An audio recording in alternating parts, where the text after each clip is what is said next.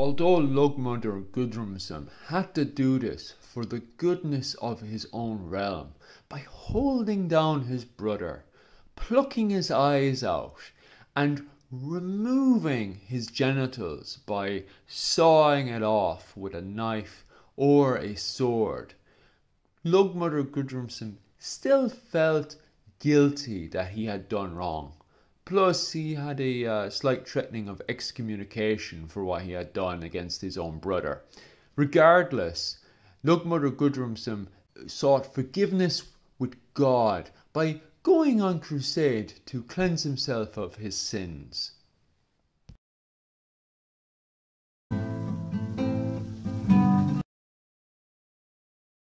Ireland in the First Crusade. This small work is to cover both the Gaelic, native Irish, and the Ostman, Irish Vikings, who joined the larger Crusade army off to Jerusalem, which departed France in 1096, and possibly also the Norwegian Crusade that departed London in 1107, which was also a part of the larger campaign, with many crusaders coming together to go to the Middle East to fight against the Muslims. I must debunk the myth, the notion that 12th century Ireland was in a complete isolation from the rest of Europe, as it's not true in the slightest. For example, Sitrygg Silkenbeard, who was the king of Dublin at the time, started a reform of the church straight after the Battle of Clontarf in 1014, and with the support of Cnut the Great in 1028, and also the support of Rome.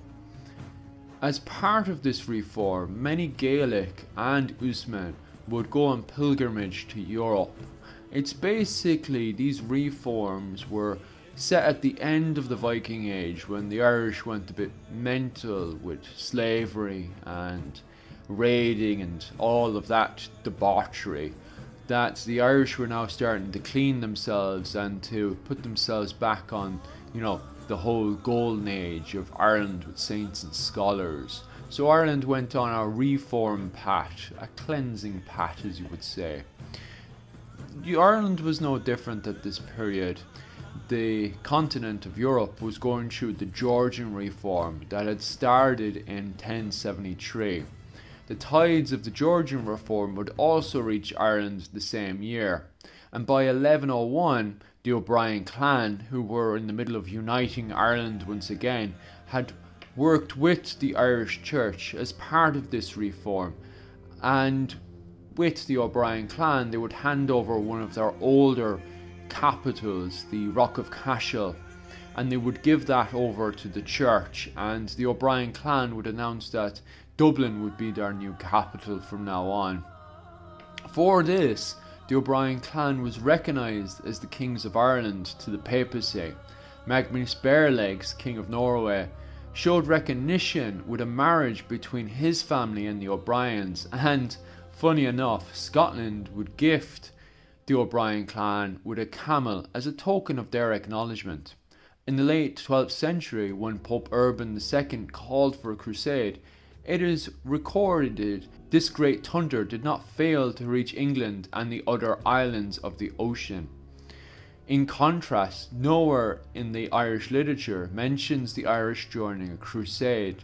However, the people of Ireland did start going on pilgrimage, highlighting the fact that they replaced crusade with pilgrimage, because you don't go on pilgrimage to Jerusalem in this period, so it's heavily hinted that the Irish are taking up arms and going to pilgrimage to Jerusalem to clean it of the Muslims. This is also seen in Norwegian literature as well, where they also refer to crusades as a pilgrimage. Later, in 1095, when the Pope called for men, an Ostman called Lȯgmaðr Guðrøðarson was looking to repent for his little sin of castrating and blinding his brother. Cutting off his own younger brother's genitals and blinding him for life because he was a rival to his own kingship. You see, you must understand, Lorszámur Guðrøðarson was king of the Isles at the time. The Isles rightfully belonged to Ua Briain, and he had recently outlawed slavery in his kingdom. Lorszámur Guðrøðarson's main profit at the time was to kidnap young women and children and to sell them into slavery.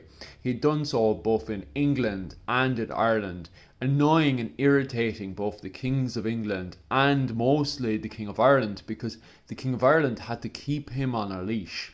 So Ua Briain was going to go out of his way to smash Lorszámur. Furthermore, the King of Norway was also coming down to usurp and get rid of Lorszámur, because his old Viking antics of going out and committing Viking piracy was undermining the new period for these new European kings. And so these European kings needed to get rid of Lorszámur. Lorszámur himself wasn't ignorant. His own brother Halfdan had worked with the O'Brien clan, with Ua Briain, to undermine and get rid of them, and get rid of Lorszámur. Lorszámur in return got rid of his brother by plucking his eyes and removing his genitals.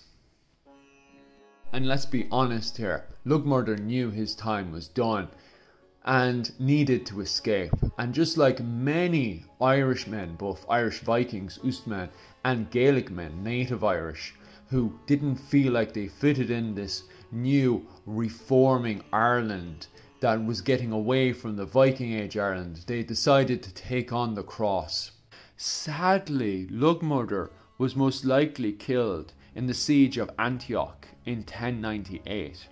In 1103, many Ostmen and Gaelic Irish who did not support the O'Brien clan as they were seeking to unite Ireland, it is believed they found their escape in going on pilgrimage to Jerusalem with Ólafr, in the future the King of the Isles of the Irish Sea, who then joined the Norwegian Crusade in London. It is recorded in 1110 that the Norwegian Crusade called at Constantinople. If they did survive the long journey going to Jerusalem and fighting between the Muslims and the Crusaders, so on and so forth, those who did not have a place to return to in Ireland most likely joined the Viking Guards, who were elite fighting force of Constantinople, the Eastern Roman Empire, which today is called Istanbul, which is a part of Turkey today, because eventually the Muslim Turks would take over the Eastern Roman Empire and rename Constantinople to Istanbul. All the way up to 1272, many Irish would join the Crusades in later years. This in return would have a change in the landmarks in Ireland, when many Knights Templars and Knights Hospitals would build castles throughout Ireland, showing its historical links with the Crusades. So the idea that Ireland was cut off or isolated around the Crusades is a clear myth.